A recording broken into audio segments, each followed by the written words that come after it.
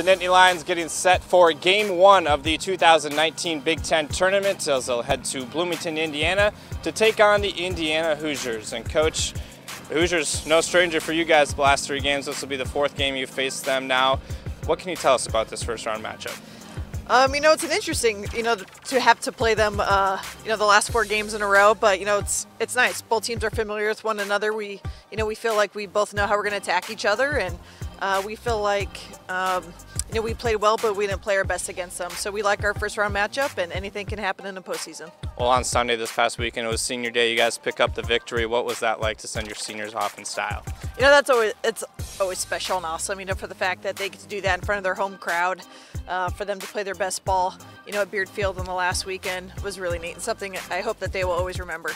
The Big Ten Tournament, it's always unique, it's fun, it's entertaining. What makes it such a unique atmosphere and tournament in general?